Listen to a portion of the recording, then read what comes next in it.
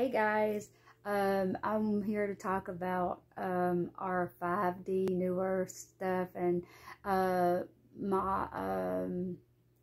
journey.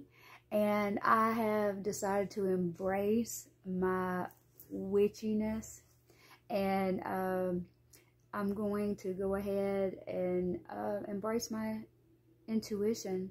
And I do it with dreaming. I can do, and I can hear, and I hear it through my heart, but then somehow the words come through my ear, like a spoken word, and then I can see the printed word in my mind. And then, like, I can do the writing, like automatic writing, if I want to connect with somebody that's passed over, which I haven't done a whole lot of that, only just over the years when it was a family member that passed, I could do it. So I've decided I want to embrace that, and that I can see into other realms. It's like I got a foot in 2 different realms.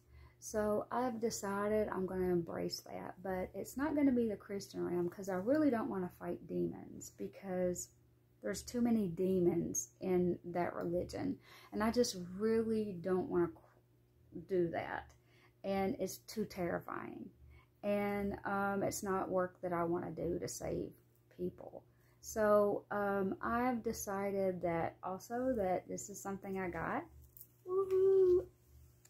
I'm going to start learning tarot cards, and so far, like, they're like really like working with me, and they're just like really working with me, and these were my oracle cards that I got, and I decided to pull them out again because I've had them for years, and I just really didn't like get a connection with them.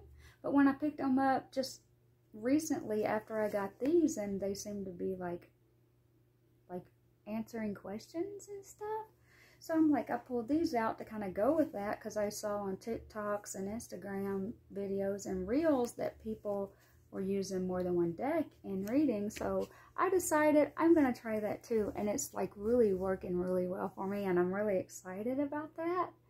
And I've decided to embrace all my crazy witchiness. Bye, y'all.